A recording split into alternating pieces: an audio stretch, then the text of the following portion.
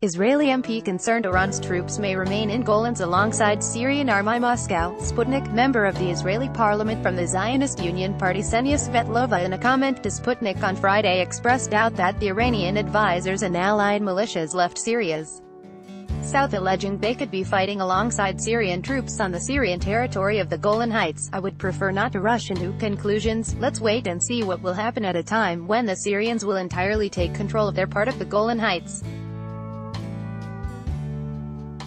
Media reported that the Syrian army, which was weakened during the war, is heavily relied on the Iranian military support.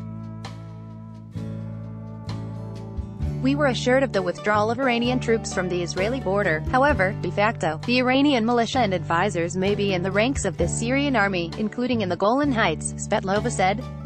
She stressed that for Israel this would be absolutely unacceptable and considered as an existential threat and an act of aggression.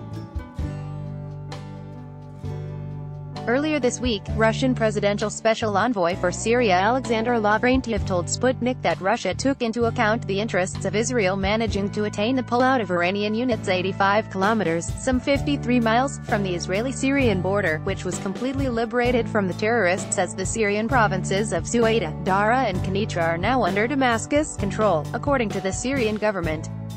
Israel has long been seeking to persuade the international community to take a tougher stance with regard to Iran, in particular, to revise the nuclear deal with the Islamic Republic and to eliminate its alleged military presence in neighboring Syria.